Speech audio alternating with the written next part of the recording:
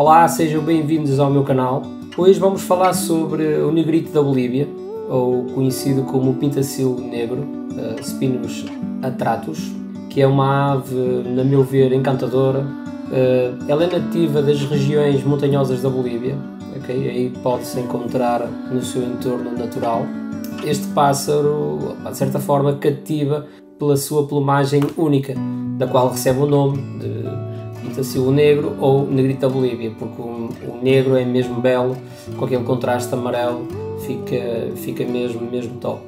Normalmente esta ave em natureza vive em grupos, e são conhecidos por ter hábitos bastante sociais e têm um canto bastante bonito. Quando estão em época de reprodução, pelo menos vejo aqui em casa mais movimentados, tem um canto bastante bonito. No que toca à alimentação e falando concretamente no seu estado natural, pelo aquilo que pude ler e observar em certos vídeos, o negrito da Bolívia tem preferência por sementes de girassol, cardos e dente de leão. Fora da natureza, ou seja, em ambiente de cativeiro, essa alimentação tem que ser suplementada, não é? com uma dieta mais equilibrada.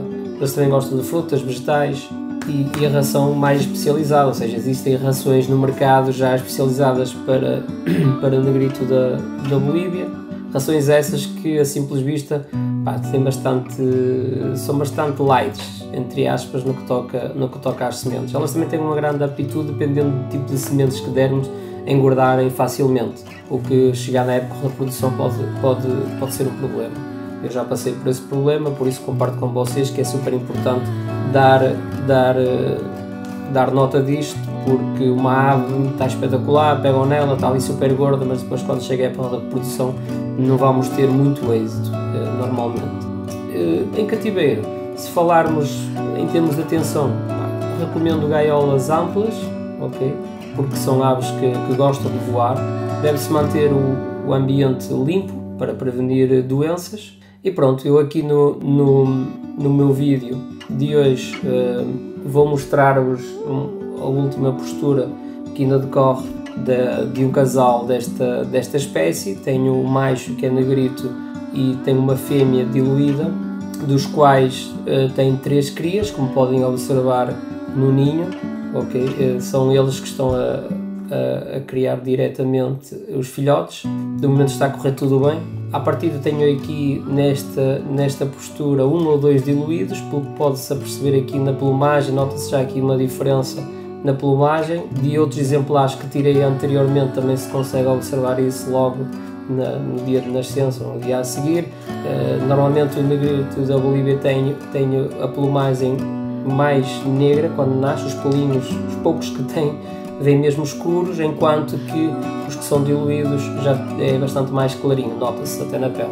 Portanto, daqui, pelo que parece, tenho dois diluídos e um negrito. Tenho agora aqui na minha mão um exemplar novo deste ano, que já está independizado. É bastante bonito, gosto bastante dos contrastes das cores e isso. Ainda tem que passar toda a época agora da muda, de acabar de se formar com um passarinho e tudo, mas vai ser um pássaro interessante para trabalhar no próximo ano. De resto, agora podem observar também aqui na voadeira, tenho já aqui alguns mais adiantados, que também gosto muito e que tenciono manter no meu plantel para a próxima época de reprodução. O próximo ano seguramente é uma certeza, vou ter mais casais desta espécie para conseguir trabalhar mais à vontade e não pressionado, porque quando temos só um casal em que existe um mutado e um normal, há sempre aquele risco de que, se perdemos infelizmente a ave mutada, pronto, acabou-se aquele projeto que tínhamos de tirar negritos em mutação. Por acaso correu bem, foi uma sorte, tinha só um exemplar e correu bem, portou-se lindamente. Um exemplar que até quando me chegou a casa, infelizmente, devido à viagem, uma longa viagem que teve, etc., não chegou nas melhores condições, teve ali 2-3 dias em que pensei mesmo que ia perder a fêmea. Felizmente consegui tirar para a frente a fêmea e ela portou-se lindamente, fez uma época de reprodução excelente. E outra coisa que quero destacar também é a resistência destas aves. Eu falo do que tenho em casa, pelo menos, e esta, concretamente, que adoeceu e eu consegui tratá-la, sem grande complicação, também seja verdade seja dita. São aves bastante resistentes a tipos de doença, a adoecerem, etc. Opa, eu não me lembro, assim, tirando esta fêmea, do que já tinha no meu plantel, não tenho memória de perder um exemplar assim por uma doença, o que me, de certa forma, motiva a continuar com eles, já que não há que estar ali com muitos cuidados. Há os cuidados básicos, a higiene, a alimentação, a água limpa todos os dias, e à partida são aves que bastante dóceis também, como é referir, não são muito bruscas de movimento nas gaiolas quando queremos apanhar, são muito dóceis mesmo, em comparação, por exemplo, com os pintassilgos, que são mais bravios. Estes são aves bastante dóceis. E é uma ave encantadora, eu gosto muito. E depois também, como tem ali uns traços de pintassilgo, é uma ave que eu tenho que ter assim no aviário, porque me chama a atenção, porque gosto e faz-me prazer vê-la a voar nas voadeiras, muito sinceramente. E nós, criadores, aqueles que realmente amamos isto que fazemos, devemos fazer por ter aquilo que gostamos.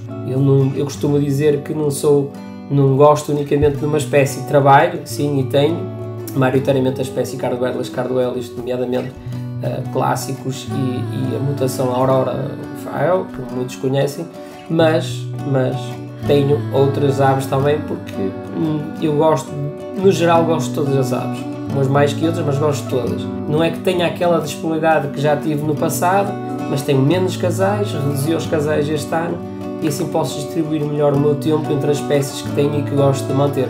Pronto, espero que tenham gostado do meu vídeo de hoje e que possa ajudar e incentivar e motivar outros criadores ou potenciais criadores a acolherem esta espécie nos seus aviários, porque vocês vão gostar. É uma ave que, quando eu via por vídeos ou por fotos, muito honestamente nunca me cativou muito, mas no momento que a vi presencialmente, assim como a mutação, neste caso o diluído, eu nunca tinha visto. Vi e gostei. Portanto, eu acho que se uma grande parte de vocês tiver acesso a poderem ver estas aves, muito provavelmente vão se apaixonar ou terão uma fraqueza para ter também essas aves no vosso aviário. Espero que tenham gostado e até à próxima. Obrigado.